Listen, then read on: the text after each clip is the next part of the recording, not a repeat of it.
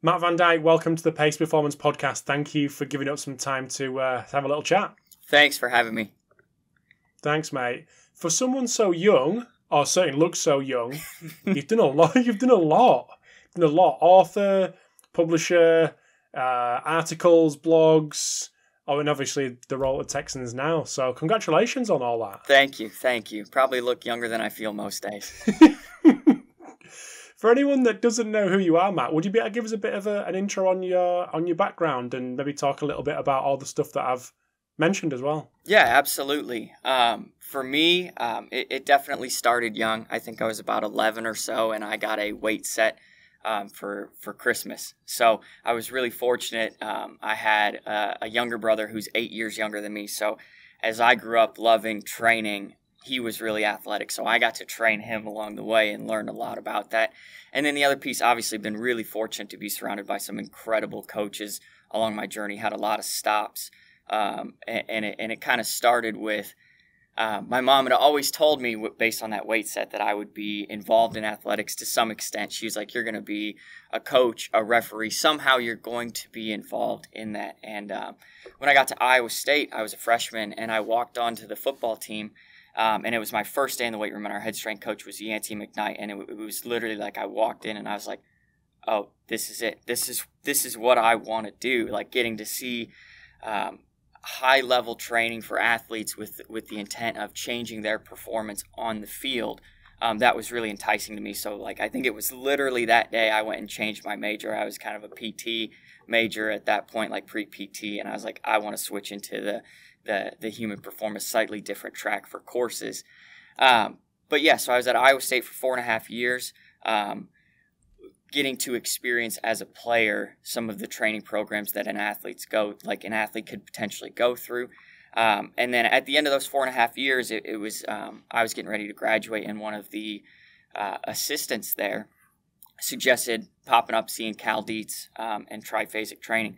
So went up to a conference up there, ended up obviously spending some significant time with Cal, but interned for him for 2 summers while I was getting my master's. Ended up working full-time for him, and that was an incredible experience for me as well, is because in my master's program we only had I think it was me plus 4 other students along with 2 advisors. And so oh, wow. Cal really respected the advisors that we had from a biomechanics and an exercise physiology standpoint. So Cal was asking them questions from the adaptation side, like trying to get their brain on the best ways to go about his system at the time. And obviously he'd already done Triphasic and all those things, but always trying to get better. And then on the flip side, he was giving me the practical. So I kind of got to sit in between some of those conversations. That was a great learning experience for me. And then obviously went on, worked full-time for Cal for, I think it was a grand total of 6 months. And he kind of looked at me and he was like, all right, you got to get out of here. You got to run your own system. Like, you've seen this stuff. Not to kick me out the door, but he was like, go do your thing. And so I ended up at the University of Denver, head strength coach for 6 teams there, the director, Matt Shaw. And again, really fortunate to be surrounded by some incredible people. That's where I got to meet Dr. Nick Studholm, and he runs a system called FNOR, that's Functional Neuro Orthopedic Rehabilitation. And up to that point, obviously, I'd had my experience with Triphasic and Cal, now getting to implement it with the 6 teams that I had there my first year. But Nick added a new level of looking at an athlete from a different lens of not just necessarily strength, power, speed, but okay, let's look at them from a movement standpoint, and how are we evaluating how they're moving, and what are the aspects that we can implement that are going to create change in their movement. And so that was a huge piece, like an introduction to gait. Like, if we always look at it, if they can't do it when they're walking from a joint angle at certain phases of gait, how could we ask them to have that ability when they're running or sprinting? And so that was a huge connection that I still talk with Nick probably almost every day, discussing different concepts. How can we make some of these pieces fit? Was at Denver for 2.5 years. It was one of those things where I thought, classic young coach, I was like, oh, I could be here forever. I could live in Denver. Denver's a great city. and ended up visiting Texas to speak at a conference. And in the meantime, Yancey and a lot of his staff had moved to the University of Texas. And while I was there, a position opened up, and it ended up going through the process and getting that job. And that was the moment where my role transitioned to more of this sports science. And so it was handling all the GPS testing, if we're going to do force plate measures, the NORD board, movement screening, anything, again, trying to look at that athlete from the holistic lens. And that was a huge opportunity for me to, obviously, we've used pieces of it at Denver and Summit, Minnesota, but I was getting to run a lot of it. And so opportunity to handle like return to play baselines. How are we, again, applying all of those systems and processes that I'd learned in the past from Cal, from Nick, from Matt in Denver, and now, and obviously Yancey back when I was in college. So sliding back into that system and helping coaches plan training camp practices with, this is how much time we should spend on the field. Just all aspects considered of athlete performance at that point. And so that was a really cool opportunity. And naturally, in the same fashion, I was like, Austin's a great city. Like, I could spend some significant time here. And then out of the blue, get a call from the strength coach here at the Houston Texans, Mike Eubanks, and he's like, "Hey, can you come down for an interview?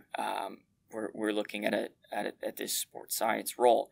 And so obviously, COVID last year was a whirlwind in terms of learning a new system, transitioning into the NFL setting where there's different rules, different allocations of time. You don't have the entire year to train the athletes, but it's been incredible to be part of this sports performance team. So I kind of sit in the middle of strength and conditioning, Mike Eubanks and his staff, sports medicine, Roland Ramirez and his staff, and then Ladd Harris and nutrition and wellness. And then we're also helping as a group, this team of teams, helping coaches and providing from my perspective, the best insight that we have available from the testing and monitoring into athlete availability to our coaches and our management. So we're looking at, practice management, testing and monitoring, helping out any way that we can.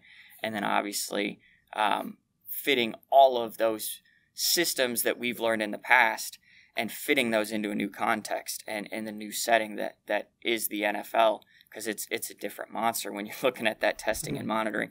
And so that's been an incredible experience to take all of those previous experiences, whether it's looking at some of the more individualized warm-ups that you'll see from a nervous system standpoint, and all the way into the triphasic system. And Mike especially has been incredible, allowing and fitting that system into what he was already doing. And I think we've made some incredible progress in this system. I'll say that in terms of what you have available from an NFL standpoint, and getting the most from our athletes, but also turning around and making sure that they're prepared at a high level day in and day out. Was this a new role, Matt? Was this this sports science role, or was it was taken over from someone else? They had somebody kind of splitting the time before between some S&C and sports science, but then they kind of realized that it's a bigger role with all of the new technology that's coming out of how we can dig deeper in everything that we're doing with that management. And a question around your playing: how much of an influence did you have as a coach was based on your experiences as an athlete? Do you think that really helps? And the reason I ask is it comes up all the time in conversation, especially with soccer guys who have been players and then transitioning into sports science or strength and conditioning roles. And their take is that it really helps them with the just the communication and the understanding of what these guys are going through. How much was that applicable to you? Yeah, it's funny you say that. It's not surprising because we've been in sport enough at this point, but it is interesting how much, as soon as you can talk to these guys day in and day out, but as soon as they hear that, and obviously I never played to any level that these guys have played at, but when when they hear that, oh, you've kind of gone through something similar, like, oh, like Mike and I still do all of the training programs that we provide our athletes. And obviously we're older at this point than pretty much everybody, but you kind of got, I mean, I hate to say this, but the old man strength kind of kicks in where it's like, okay, I've trained in the weight room significantly for 12, 15 years at this point.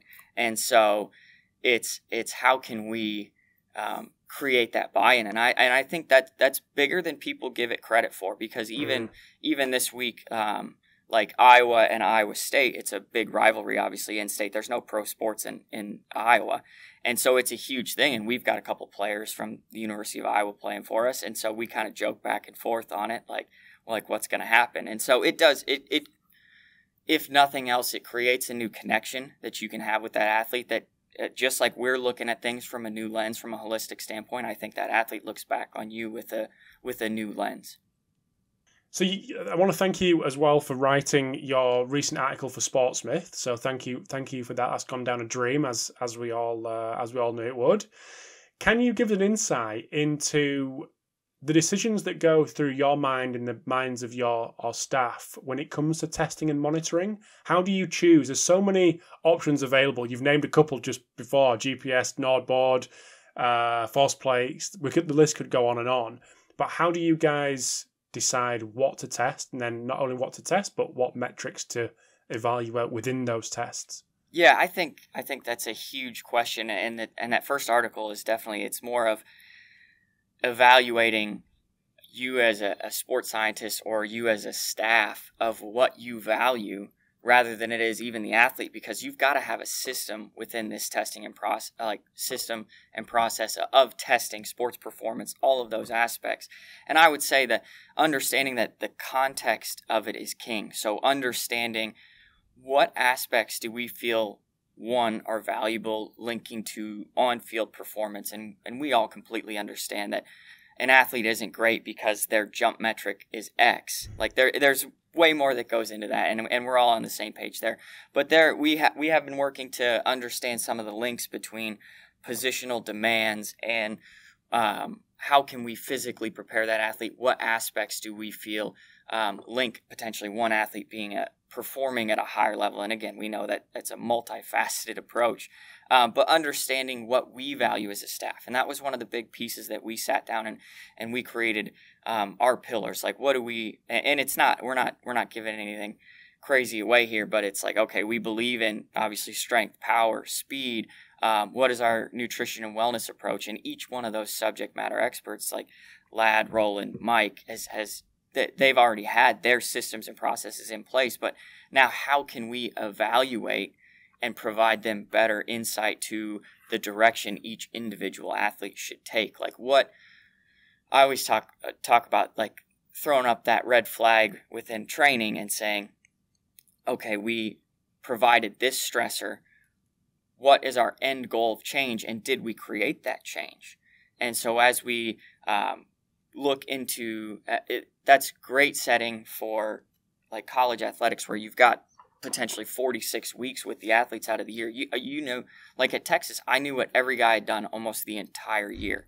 Versus here, you might have the guys for only 10 weeks. You're trying to evaluate them for the first, like they might have taken 3 months off, and they show up and you're like, okay, our testing and monitoring has to be on point, because if we don't know where you were, where you are now, we've got to fly blind for a little bit to try and determine what's appropriate. Like it's go as fast as you can without going too fast.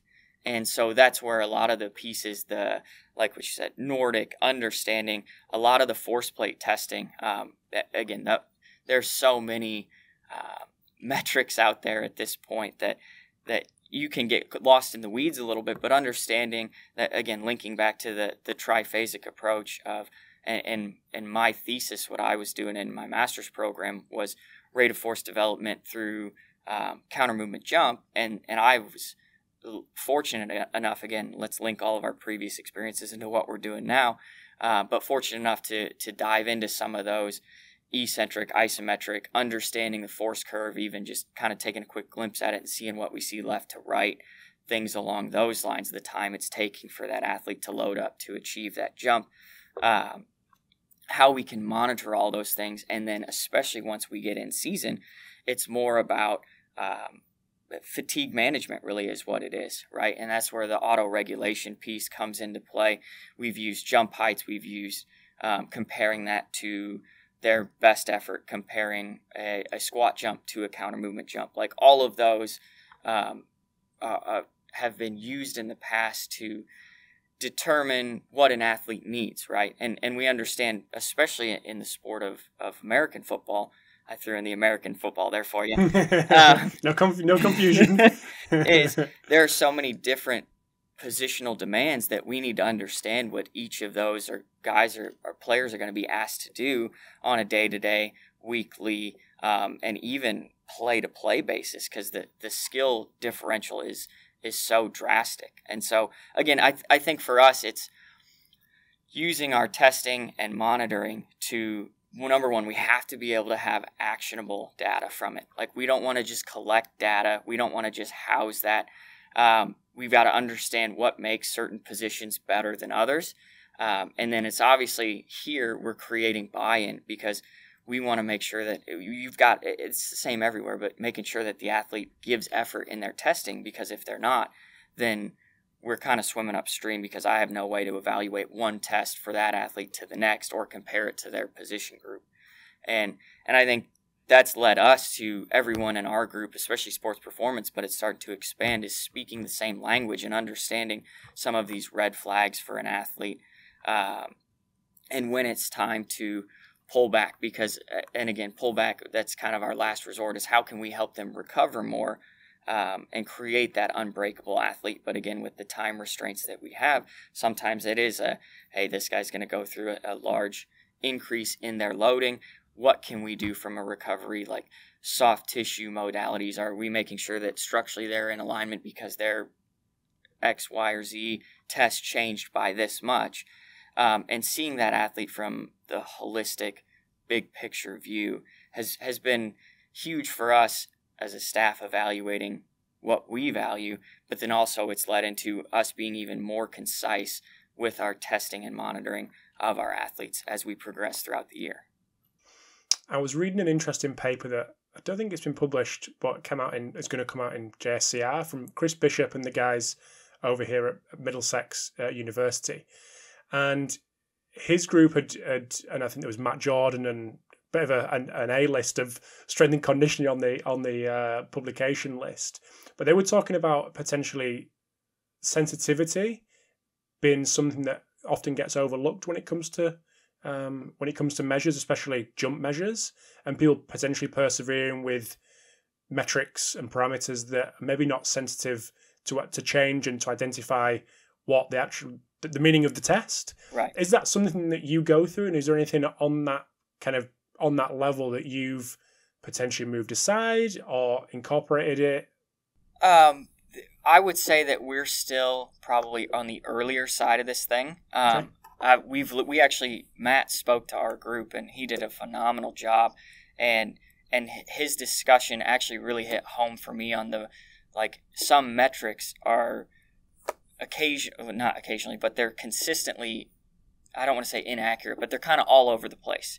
So you can't pinpoint and say this is really valuable, because if it's not consistent, then we're going to run into problems. And so his materials definitely helped me and us as our sports performance staff try and kind of weed out, like, potentially you could throw up a flag on an asymmetry, but it turns out when you really break down what that asymmetry's kind of spitting out week in and week out, it's not as valuable as you think it is, because it's all over the place all the time.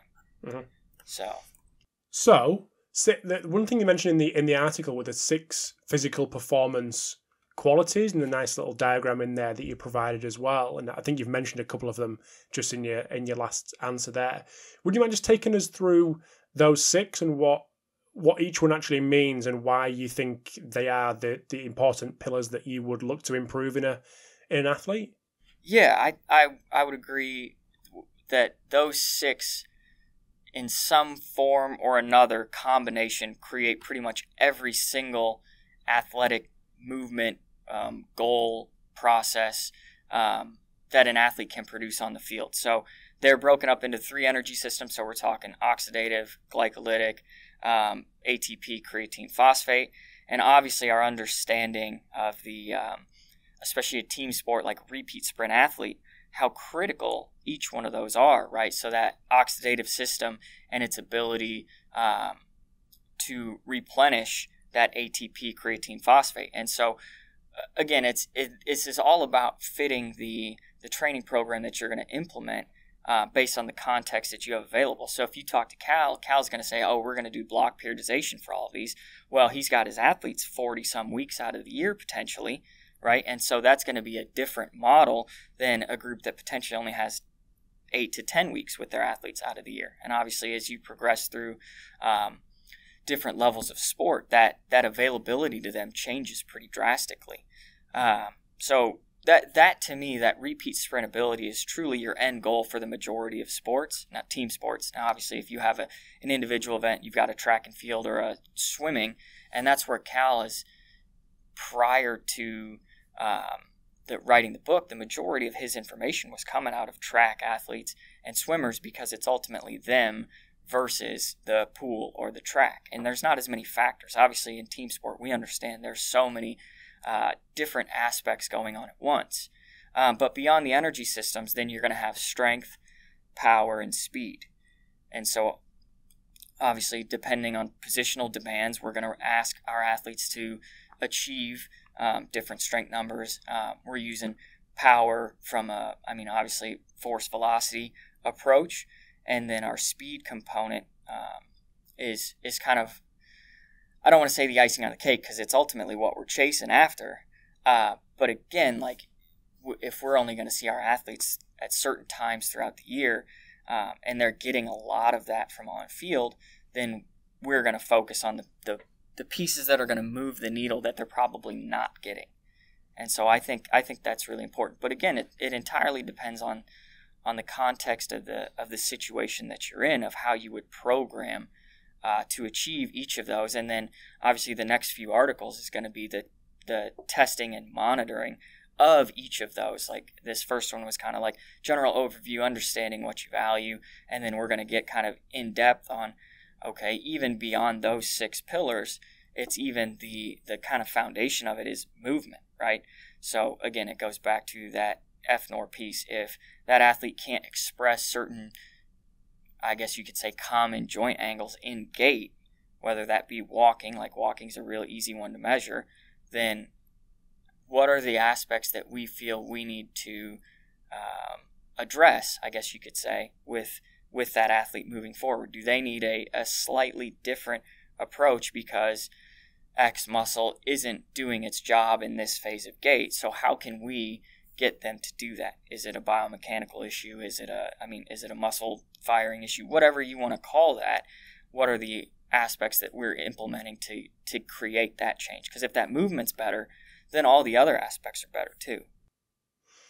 I've got a question on that, but I'll just revisit the repeated sprint ability side of things. For someone that's working in a sport that their time constraints are quite heavy, that there's limited time with your athletes to develop those kind of things, and they're pretty structured throughout the year. How do you go about addressing that, given that it's so key in not only American football but other collision sports particularly? How do you go about addressing that? I wish we had the perfect answer at this point.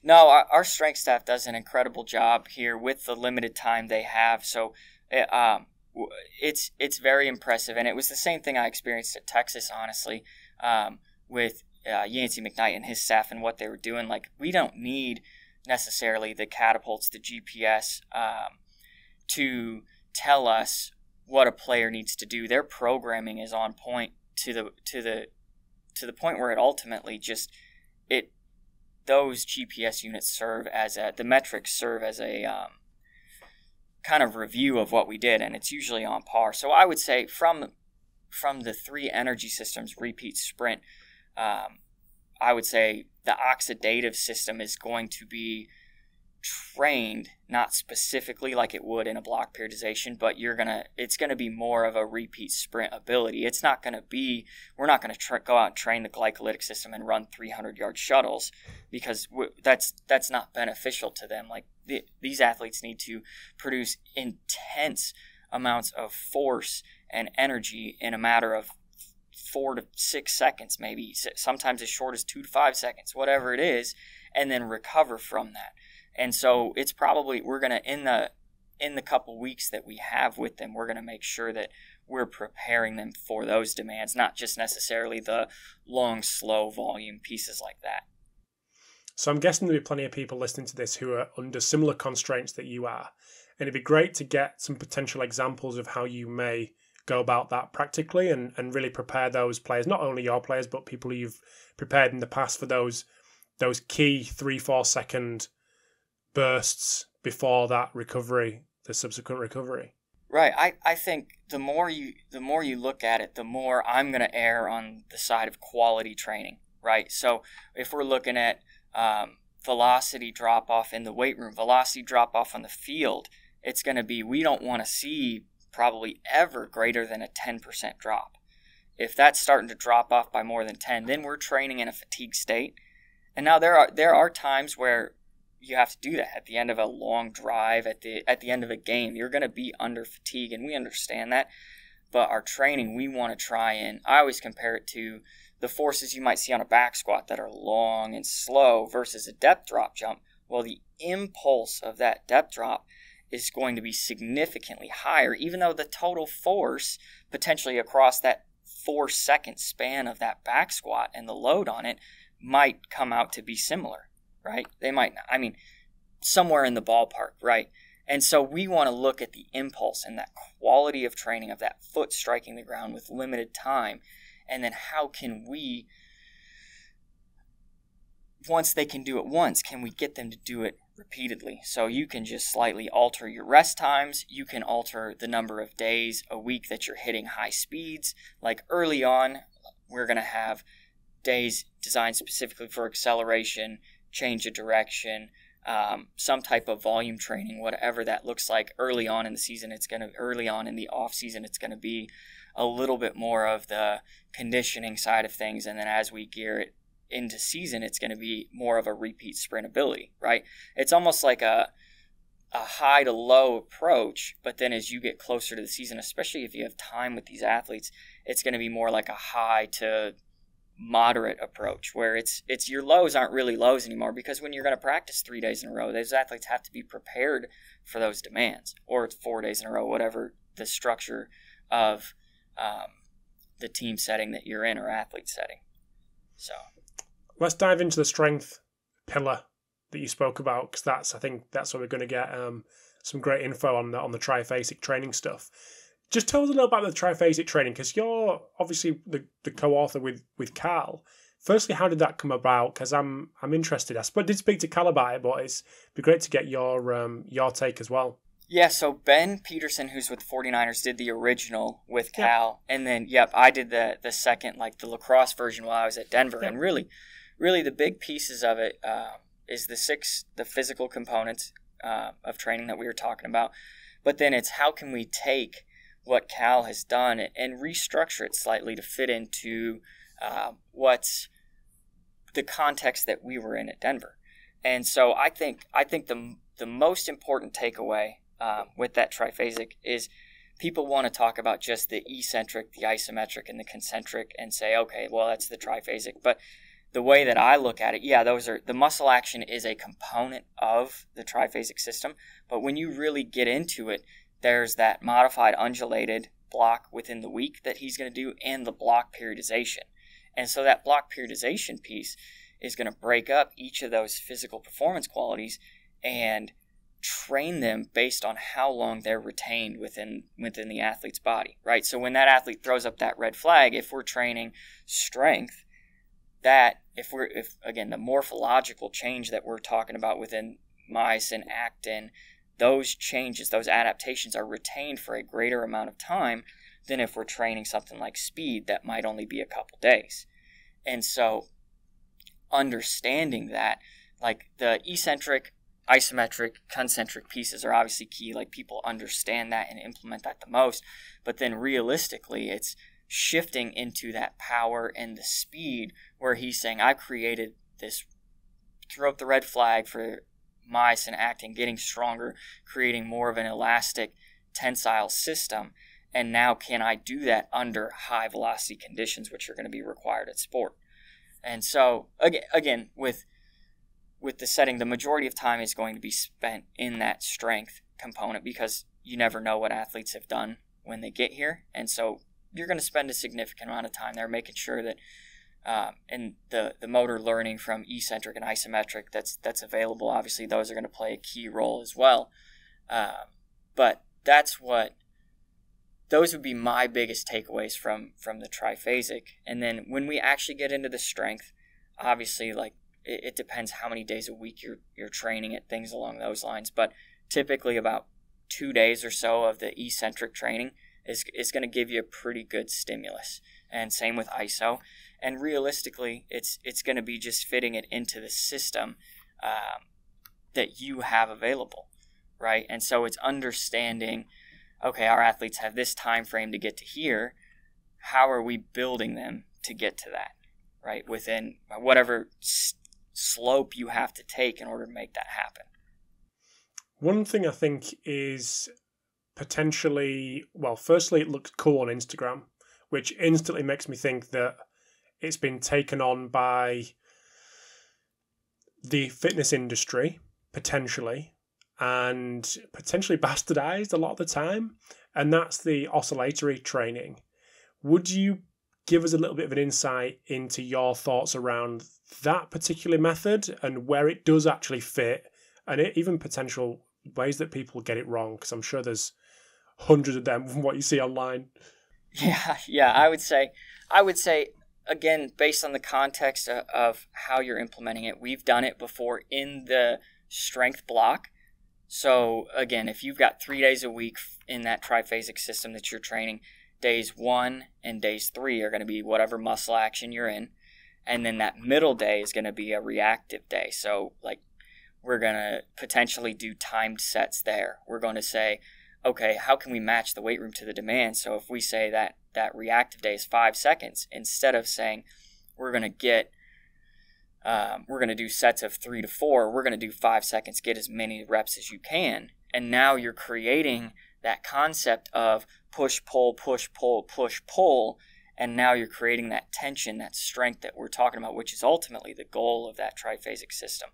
And so what an oscillatory is taking that and you're just shortening the range of motion. So in a strength program, we're going to typically do that in a disadvantageous position. So you're going to train that in your weakest range of motion, right? And so if it's 5 seconds, it's push, pull, push, pull, push, pull, push, pull, and then finish with a full rep as fast as you can, with the concept of, let's say I've got 80% on the bar and I'm just using a bench press because I'm right in front of a camera. Well, if I'm doing my reps, realistically 80% is only 80% at my weakest point, right? A 1RM is really just how strong you are at your weakest position.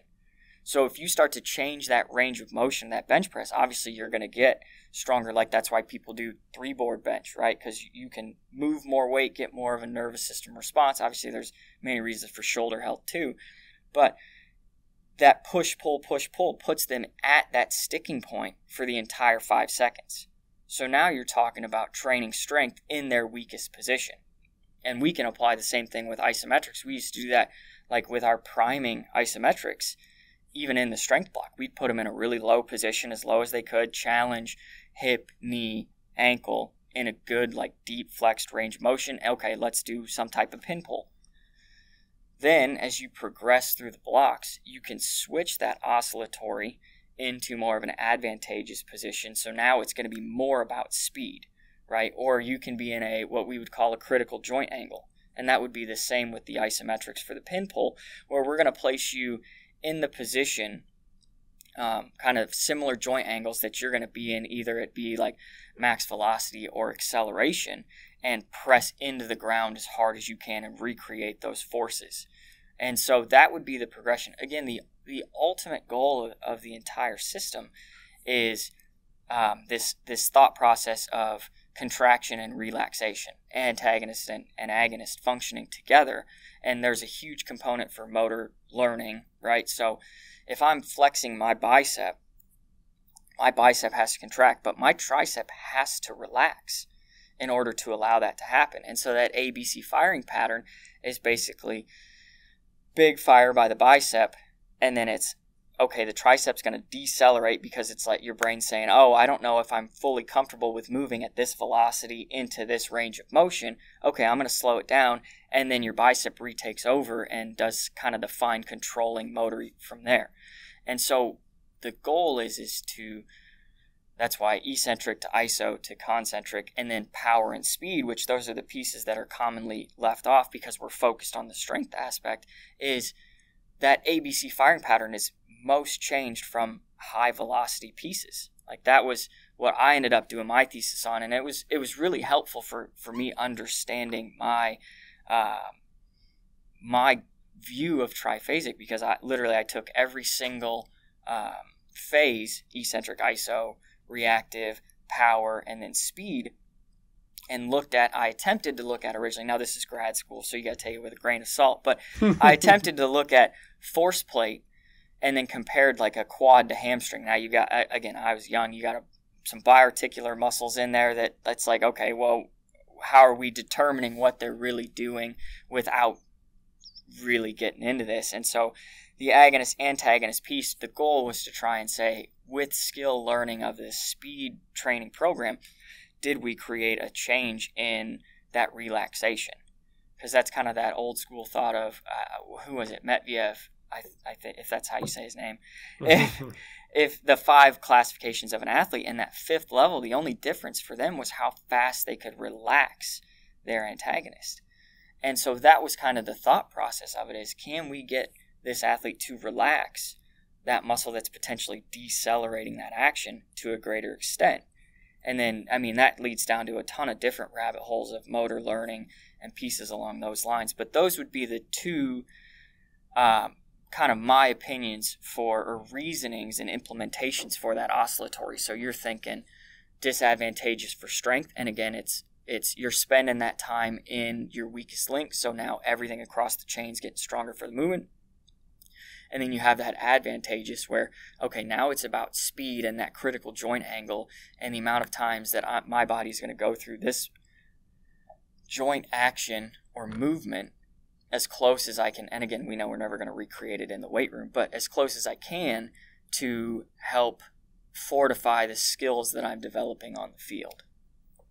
Is there any particular exercises that would benefit from being in that disadvantageous position? You use bench press as an example, but is there any other examples that you could give that maybe a little bit more using your environment, for example? Yeah, early on in the strength training, you could do it for a step up. Like we do bottom half step ups.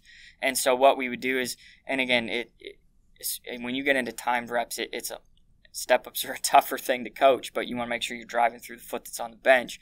But we would have them, once they got up to halfway, and it's kind of an arbitrary, they'd think, can I pull myself back down? And that's kind of the cue at all of this is push, pull, push, pull, push, pull. Even on the full range of motion reactive training that we're doing, we're thinking push all the way up and then pull all the way down. And again, the timed sets, and that's what Cal found, is the timed sets created a huge change in that number of reps done per second. Interesting. And that would just be a coach just shouting out the seconds? That would be a timer? Yeah. You could have a timer if you've got help. Obviously, if you break your groups up, you can count it out loud, however you want to approach that. But then you can get into the different pieces too of, okay, and this is all like Nick's stuff from that FNOR, but you start to look at, you want to use, whether it's a coach counting an external count versus an internal count, whether you're doing an eccentric or an isometric. And so you can start to get really deep. Now that might be, again, how much you trust your athletes to count, because we know whatever we write on a page and we're letting them count, we know it's pretty much getting cut in half. Yeah. But I know I can't really say anything because I'm the same way. I'm like, 5 second eccentrics. It's like, humans. Okay. Right. I was like, that was about 2.5 seconds. So. So, and you mentioned isometrics there a couple of times, and just from my speaking to Alex Natera, Danny Lum, isometrics has gone mental. Yeah. Of how much people value them. Again, bad example, but you go on social media and just isometrics are everywhere. Right. So from your perspective, obviously they have a place in the triphasic system, but on a larger level, how much of a place do they hold in your program, and where do they actually fit? Yeah, I would say that it's one of the probably, and it, like you said, it's becoming extremely utilized. But again, I think looking back at even the way Cal did it, obviously Triphasic's going to have a huge isometric component. But what people don't see is in his GPP phases where he was doing the oxidative glycolytic ATP creatine phosphate kind of GPP model that he has, is that he was doing isos there as well. So we'd start off with like the 5-minute isos, and honestly, like the Jay Schrader approach, right? So long duration, 5-minute isos, where it's just like hold a split squat for as long as you can. Yeah. And so we'd use those for more of our oxidative. And then as we got into our, what we would quote unquote call glycolytic, we would have 30-second holds. And so again, a lot of tissue prep too, but let's say you're doing, and it'd be our chance to intro some oscillatory stuff too. And again, I know you can see this, so I'm going to use a bench press example, but maybe 55 to 60%, you're holding for 30 seconds right here, and then you've got 10 seconds, and then we're going to go to a lower body single leg exercise, and then you're going to come back and do 30 seconds on the other arm, and then you end up about 16 reps of 30-second isos, and you're kind of moving throughout the body, right? It's not like a total body isometric for one rep, which is what happens with the isometric version of the Triphasic, where you're going to look at strength gains. And so again, that isometric served as a huge tool for me. That was actually, that 30-second iso was the first training session that I ever did. I came in and visited Cal, and he's like, "Oh, you played football in college? Like, go check this out. You should do this." And I made it through 2 rounds, and I was done. I couldn't even like hold a weight at that point. And so I learned very quickly about those isos. But I think exactly what you're saying. I think it has grown tremendously in popularity, and I think one of the reasons is you can apply it in so many settings. Like you talk about pain management for an athlete that's returned to play. Okay, if we can have that reduced effect for 45 minutes, then why would we not hit some type of iso there before we go? If it's going to create better, more pain-free movement that's not going to be a compensation pattern, then let's do it. If you're focused on tissue resiliency, then now we're talking about longer isos, that 30-second, where now you're driving more into that tendon, right? And those pieces. And then you get into all the way into the more complex, where it's like, even in dynamic movement, there are some muscles that are acting in an isometric fashion while others are acting dynamically. So now you've covered the entire spectrum. And obviously the opportunities that I had with Cal and seeing it done there, but then moving on to Denver, where this is where I was introduced to more of like some of the even longer duration. There's a really cool study that's basically 20 minutes of isometrics, and this is kind of where the glute layering stuff came from. It was all from Efnor and Nick, is how can we create change in hip extension firing, right? So obviously Cal's got RPR, and that was my first introduction to, okay, hip extension firing, how can we create an alteration to it, like nervous system changes, adjustments, however you want to, reflexes, things along those lines. And then now we're looking at it from more of a biomechanical side of things. So the study was like, you're loading those isometrics, body weight or whatever you can maintain for 20 minutes, but then you're looking at brain activity with it. And you're saying, okay, after, I think they did it for 6 days. I'd have to go back and look at it. It's a long time ago that I read it, but it's like 6 days of the study. But not only was their like brain activity increased during the motion or during their iso, but it increased during their gait as well. So now you're looking at creating actual like plasticity within the brain with an isometric. That's not super heavy loaded, that doesn't blow the guy up, but we're creating change there. And then now we've even gotten into the rabbit hole. If you haven't seen Sean Sherman and Square One, and Dan Fichter introduced me to it. He's out of Rochester, New York. But Sean's system is entirely based around isometrics. So he is, and again, this is a huge piece for how we're addressing pain at times, is when the foot hits the ground, Sean will talk about this, the whole body hits the ground, right? Your left foot hits the ground, every joint in your body, we know equal and opposite forces.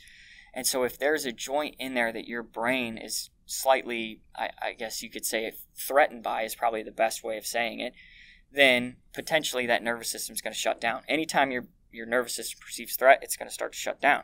And now he's created a system that's going to allow you to go in, determine where that joint is, and then use an isometric to just simply tell the brain, all right, hey, I need to organize myself, and this shouldn't be a threat because there's no true structural damage here. And so that's another system that's been pretty incredible, and it's built on the understanding of gait, joint mechanics. How can we apply those? And so again, it's being, I'll return to this all the time, being surrounded by really incredible people, and then starting to even just kind of create your own web of, okay, this system taught me this, and you can relate it to this system here. And that's really what it's all about to me. Just taking it on another level, down to the power side of things. In the preparation for this, I read a nice little blog that you'd publish on the importance of mention the importance of understanding physics when it comes to power development. Would you give us a bit of an insight into your thoughts around that and why you think understanding physics is important for this area? Because that may scare a few people. I saw that and I got scared. Yeah, I think. So Max Schmarzo and I, we've done 3 books now. We did the power development book, we did the isometric book, and then we did the most recent one, the Force is King book.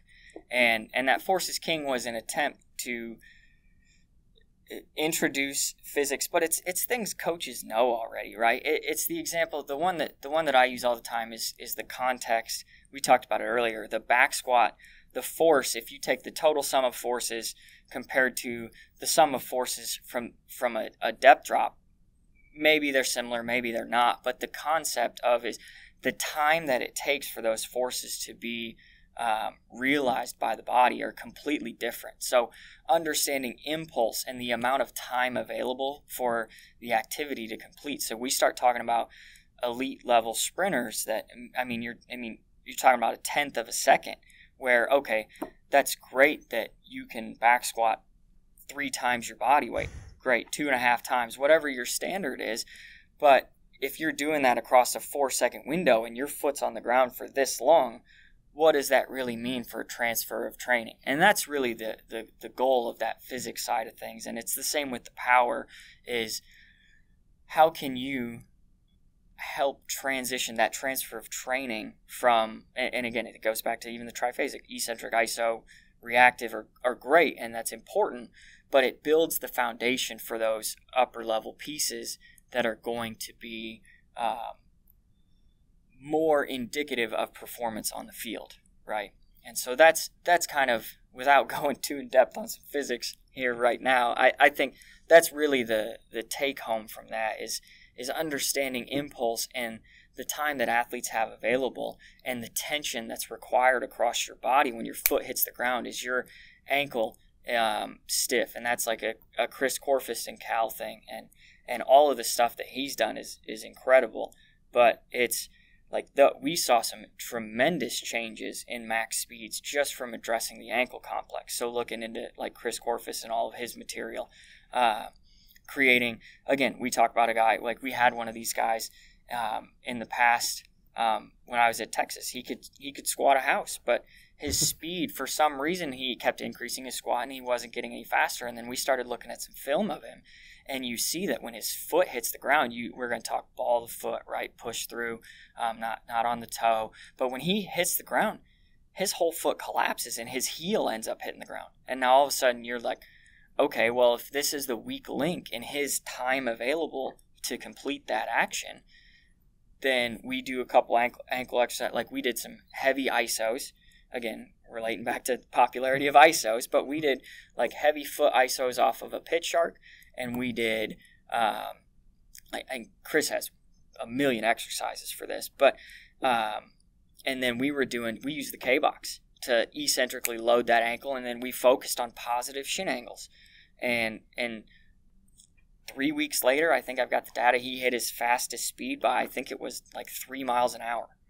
And so it was just like, okay, like the force was already there. He's not a bad athlete, but we just needed to find a better way to evaluate where his weakest link is. And I think kind of come a full circle, that's kind of what that evaluation process is all about, is what are the pieces that we feel that we can change, and how are we evaluating those to implement a system, right? If I'm testing 5 different things, I might have 15 different systems running into each of those, or total, probably 15 each is a lot, but you might have 15 different systems that you could pick from to reduce threat to the nervous system, to change, and again, we're focusing a ton on the nervous system and sensory input right now. Again, that's Dan Fichter, Sean Sherman, all those guys have been incredible and instrumental in progressing everything that I thought I knew from, like sets and reps and triphasic and eccentric and power and all that. But it's like,